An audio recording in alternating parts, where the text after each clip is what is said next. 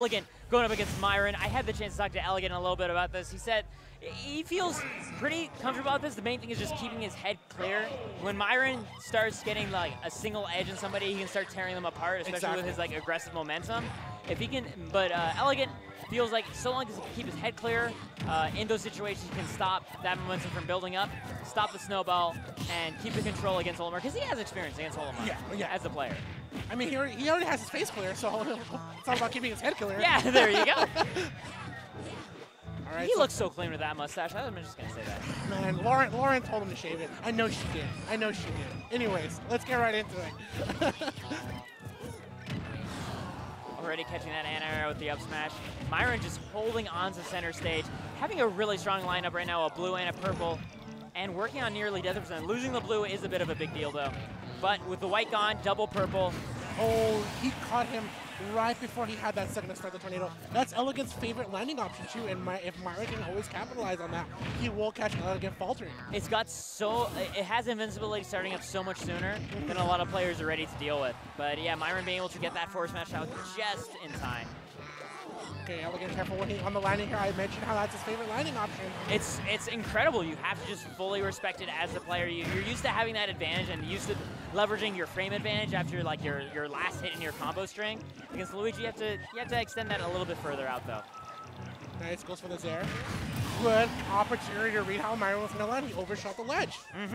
I mean, like that was the trick. Is you want to land on the ledge, wake up against Luigi when he has that grab possibility and already extending, be able to take that stock within like 5 seconds. It's just like that's exactly what Elegant was talking about, right? Like if he loses the stock about Myran, keeping his head clear and knowing that he can manage to take it all the way back and be able to get that lead from that moment onward. And that's why you kind of see him do the classic Elegant shake right before he starts the matchup. He wants to make sure all the frustration, the nerves are out of his body so he can have a clear mind in the game.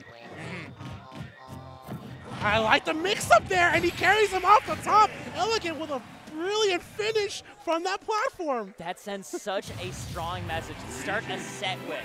That sort of play where you jab into something completely not true, but you're essentially telling your opponent, by the way, I've fought dozens of people. I know exactly what people who are scared in these situations do, and I know how to kill them for trying to lean on these options. You want to shield so you avoid the jab 3 of my follow-up?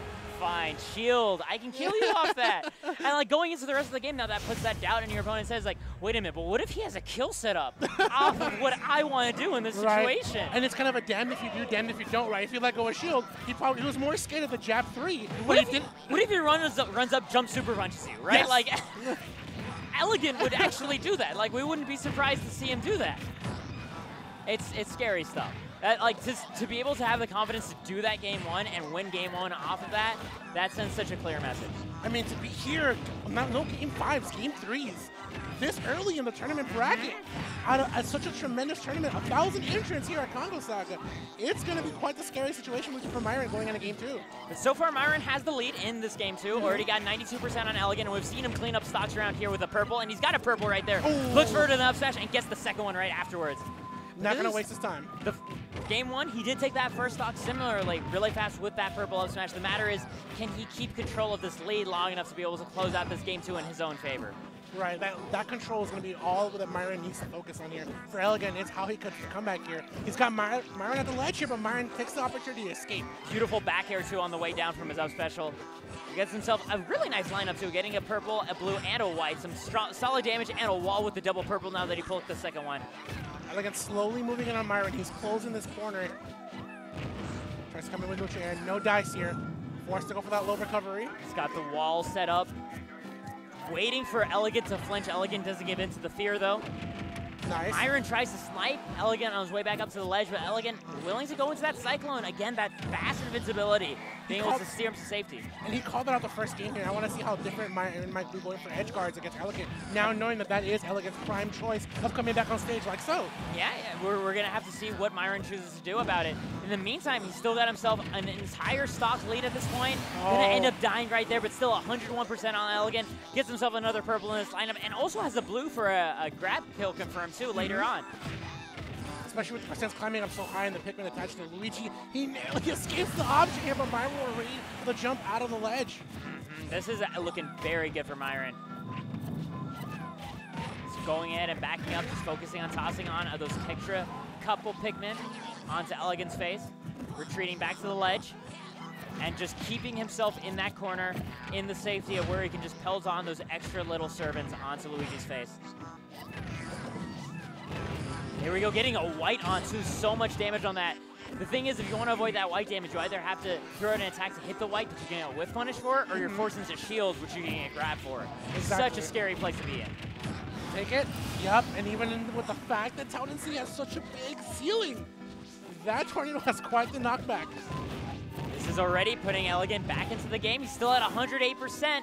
So Myran can take this off this ledge pressure, but Elegant sneaky pass with a roll. He's still caught off stage right afterwards. I mean, I hate to call it right. It's still even game, but Myran says, I don't want it to be even game. Let's go ahead and give me a point on the board here. Let's go to game 3. Myran looking as good as ever. It's interesting because this is the event that also marks the 1-year anniversary of Smash Ultimate. Correct. And when Smash Ultimate started, Myran was one of the top names, right? Oh, yeah. We remember back to Frostbite. Myran, CD. Yeah. Yeah, Wadi. There was like 3 top names that you kind of could see us off. Between Frostbite and I believe it was Pound. Myran getting 2nd place at Pound, 3rd place at Frostbite, 2 of the premier events to start at Ultimate. This guy started on such a fantastic foot, and he's looking like a year later, hasn't lost a step. Man, we skipped a whole decade. We skipped just only a year. But let's get right into game 3. But let's see if we can keep it up for that. Yeah, like you said, the game 3. Looking to go to Pokemon Stadium 2 as Elegant's counter pick. An interesting choice against a zoner like Olimar who can build up that stage this is more and death! more. This is death! Beautiful start. The stage had nothing to do with it. No. That was just Elegant carrying on that punish, on that roll wake up. It's his master plan. This is why he actually loves the stage. Oh, because of the slightly shorter ceiling? Yep. Yeah, that makes a lot of sense. I know Mario's loved for a similar reason. Yeah. Elegant and Master Mario have the same thought process when going to the stage. Yeah. It's the lower ceiling. They're brothers. Yeah. At the end of the day. But Myran not looking shaken at all. He's like, you know what? My spacing game plan worked beautifully game 2. I'm going to stick to it. You happen to get in stock 1, but if I stick to my game plan, I can still take the entire set. Exactly, and the war of attrition rages on for a character like Olimar. Oh, Elegant, making sure that there's a little bit of damage here to be done on Myran. But he catches the jump in. Myran is not afraid to go for that up smash with an anti-air. He knows Elegant wants to keep jumping in that way, with down air especially. The forward air in that case, yeah. Myran trying to outspace that dash attack slightly too off. It's so hard to outpace those burst options. But he's got that double purple. Once again, that wall ready to go. Good on Elegant to be able to get rid of one of the purples. But it still matters for him to be able to touch ground if he's going to take advantage of that opening. Yeah, the Cyclone's still kind of worth going. He's still able to land with Myran that far, but he also gets rid of a few Pikmin on the way back to stage. He got rid of all the Pikmin. This is actually huge for him. He can really lay on that pressure there. And Myran almost hasn't getting killed. Myran hasn't even touched the ground to pull a Pikmin yet. Yeah, no, this is huge. He only gets a single one. Finally gets himself another purple. But we see how big of a difference, right? How much damage Myran took when he lost all 3 of his Pikmin. Pretty much almost getting killed by that back if he held the wrong DI. Here we go. Throw blue Pikmin. All right. We got Elegant on his last stock. Myran, though, not much more blood on his shoes. That ain't the right phrasing, but I don't care.